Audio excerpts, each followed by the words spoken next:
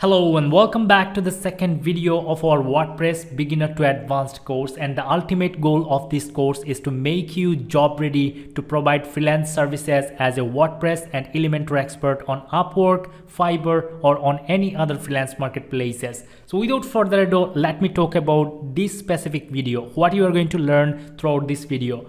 We are going to set up a local server on our computer so that we'll be able to create beautiful websites using WordPress without purchasing any domain or hosting. So no cost at all. You can start practicing creating beautiful WordPress websites.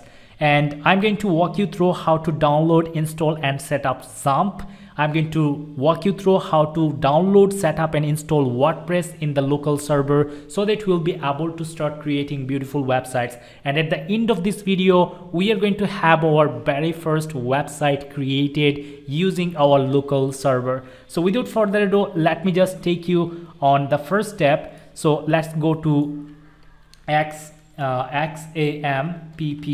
and hit enter, and you are going to find this website, Apache Friends. This is the website from where we are going to download XAMPP into our local computer. So let's just click here. Let me click here and it's going to load up here, and as you can see here are the download options for Windows, Linux and for Mac computers. So as I'm using Windows, I'm going to click here and we are going to see this downloading panel appeared. So let me just click on save so that our download is going to be started. As you can see, it is quite a big file, 157 megabytes, and it is going to take around half minutes to get this tool downloaded on our computer. And while it is downloaded, let me talk about our dedicated Facebook support group where you can join and you can make posts with your problems, with any question regarding to WordPress and Elementor, and I'd love to help you for sure. So here, this group I have created yesterday and we already have got 16 members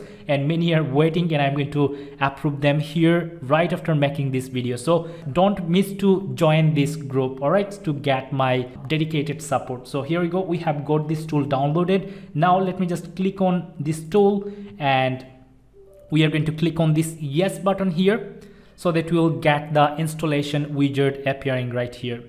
So here it is working. Let's click on yes. We want to continue the installation, and then you are going to see this warning for user account control. So we don't actually have to worry about this thing for now. So let me just click on OK, and then you are going to find this setup widget. Let's click on next and make sure all these features are selected. Okay, then let's click on next, and you are going to find this option to select the targeted folder. So it is currently selected to C, but I am going to change the folder or the drive because on C I have got my Windows installed. For any reason, if I face any issues with my Windows, I might going to uninstall the current version, I might going to upgrade the Windows, I might going to decrease the Windows to a earlier version. So if I, for some reason, if I forget to take the backup, I might going to lose all my hard works which I am going to do. So in this case, what I can do, I can simply select the folder from here, and then instead of my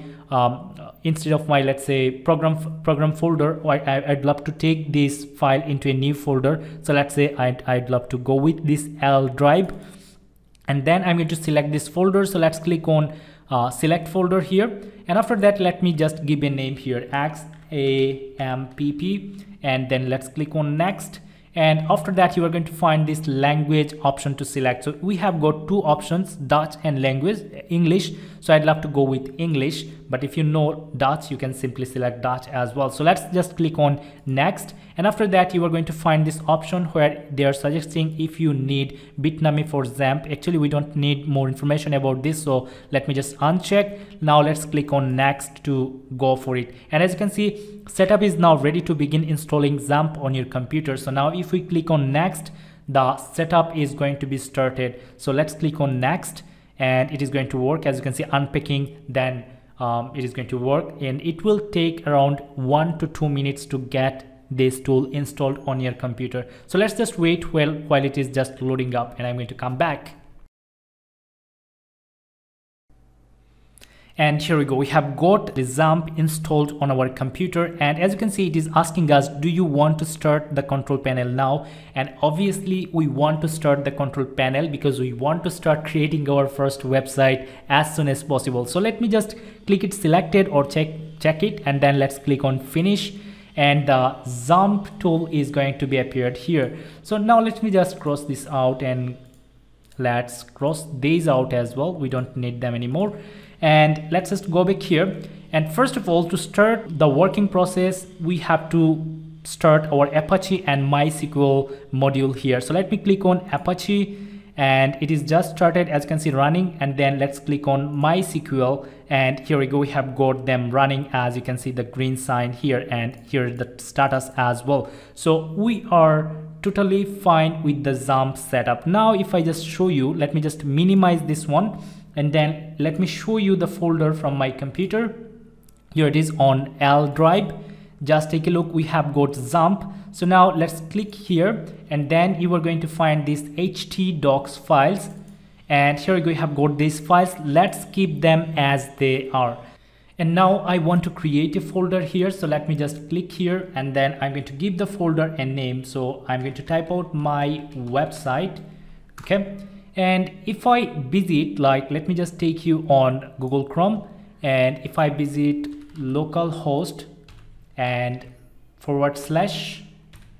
my website and hit enter, you are going to see that you are seeing this folder working here. So we are all done with XAMPP setup, and it's time to download and set up our WordPress so that we'll be able to create the environment to create our websites using WordPress. So let's just go for it. I'm going to wordpress.org, wordpress.org,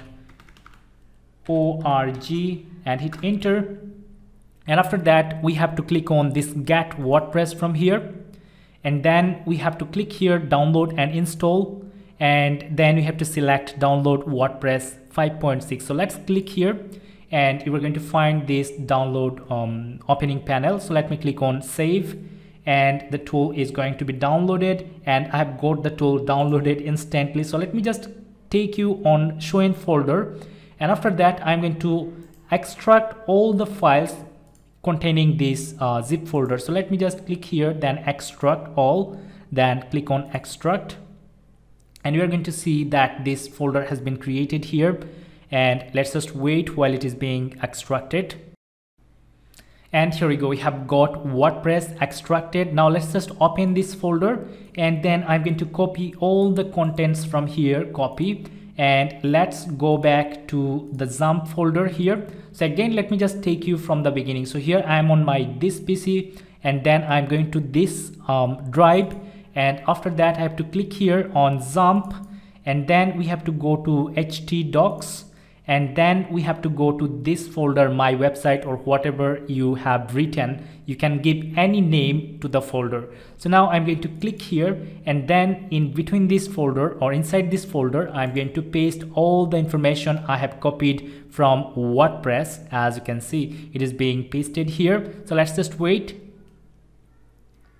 And here we go, we have got WordPress files here. Now if I visit, let's say here, and then if I visit this page, let me just reload again, localhost / my website. So you should put whatever name you have given there. So let me just hit enter, and you are going to see this WordPress installation or WordPress setup widget. So let me take it here. Let's just delete all of these things from here. All right, so here we go. Now, as you can see, you are seeing the language selection option. You can select whatever language you want. So I'm going to select English United States from here. Then let's click on continue. And after that, you are going to find this page where they are saying us to provide this information: database name, database username, database password, database host, tuple prefix, etc, etc. So now where we can get this database name? So let me just take this information here. I'm actually going to copy this information, and let me paste them here so that I'll be able to insert the information here, right? So here, let's go back again here on our localhost on this web page, and then we are actually going to create a new page here, and I'm going to type out localhost, and instead of my website, I'm going to type out php myadmin.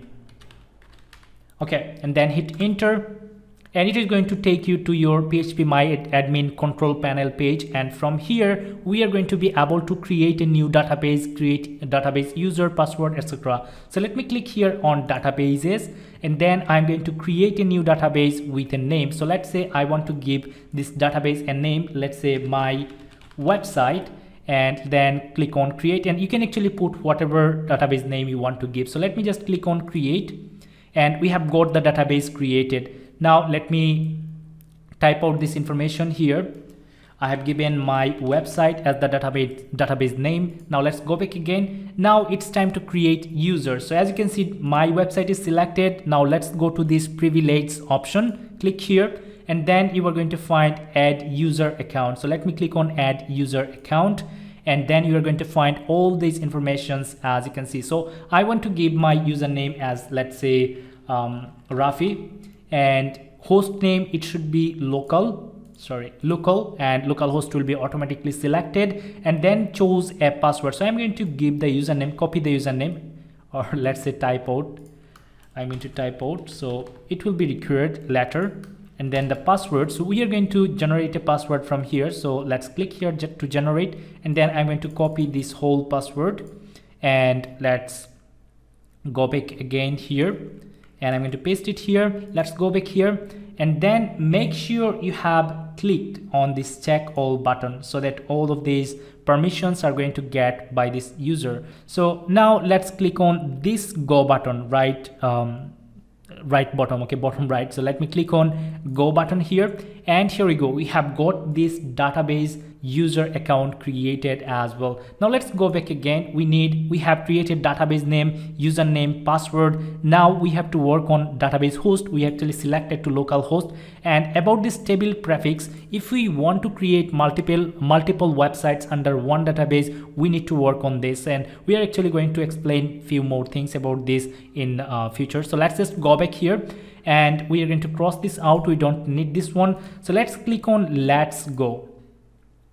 And here, as you can see, we have to provide this information: the database name, username, password, database host, and then the table prefix. So let's go back here again, and we provided database name to my website. So let's copy my website and paste it here, and then the web username was Rafi. So let me just type it out here, or actually paste it out here, and then here we have got the password. So I'm going to type out or paste the password here, and then database host is selected to localhost, which we have selected, and then the table prefix. By default, we have got the table prefix to WP underscore, but if you are working for a client, for the security reason, I suggest you to change this table prefix. So let's say I want to put AH or whatever you want, AZ or whatever you want, you can keep. So I'm going to take a note for this table prefix as well, which I'm going to change here. So I'm going to take you here, table prefix,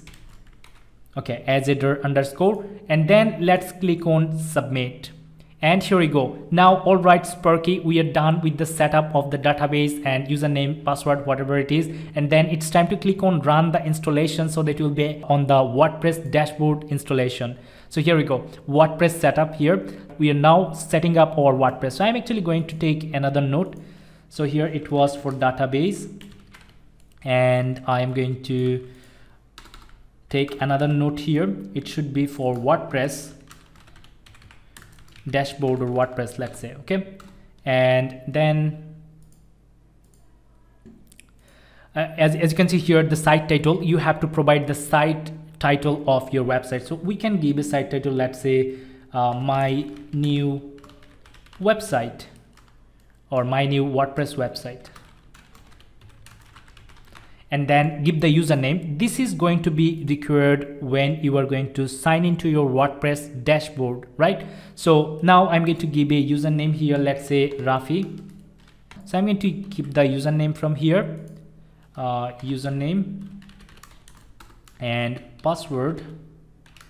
So I have selected the username to Rafi, and I'm going to give the password. So I'm actually going to use a easy password. So I'm going to type out 1 2 3 4 5 6 7 8 9, and then I'm going to add this @ at the end. So copy, and then as you can see, this password is weak, so they are suggesting us to confirm use of weak password. So let's say confirm. I'm going to update the password here. Okay, and then you have to provide your email address. So I'm going to provide my email address, mdrafi9@gmail.com. but as we are working on our local server, you are not going to receive any email from WordPress for sure, so don't worry about this. And regarding this option, search engine visibility, as you can see, this is an option. There is an option, discourage search engines from indexing this site. So basically this is for SEO purpose. So as we are creating these websites for practice purpose, we can simply click on discourage search engines, so that Google, Yahoo, and whatever Bing or whatever search engines are going to index our site, they are going to be restricted. Now let's click on install password to install WordPress. So let me just show you. And here we go, success. WordPress has been installed. Thank you and enjoy. It's time to log in to our WordPress backend. So let me just click on login. And then we have to provide the username which we have created, Rafi for WordPress, as you can see, and here's the password. So I'm going to type the password here, 123456789, and then @. Now if I click on login, oops, the password is incorrect, so I made some mistakes. So let me just copy and then paste it here. Now let's click on login. And here we go, we are on the back end of our WordPress website, right? This is the WordPress dashboard. So we have successfully created our very first WordPress website using our local host. So let me just show you what is the website looking like. Just take a look. We have got this beautiful web page, right? Very basic but beautiful. This is the starting. So let me just cross it out. Let me just sign out from here. And let's say I want to close everything from here, and I want to visit this website from a new tab, or actually in a new browser. So let me show you in a new browser so that you will see that I'm going to type out localhost / my website. Now we'll be able to visit our website from anywhere, right? We'll be able to sign into our WordPress backend from any browser of our computer. So let's say I want to sign in again. So I'm going to type out wp-admin. Okay. Let's hit enter, and you are going to find this login page, right? So now let's put the username again, Rafi, and the password was 123456789 @, and now let's click on login. And here we go, we are being able to access the WordPress backend.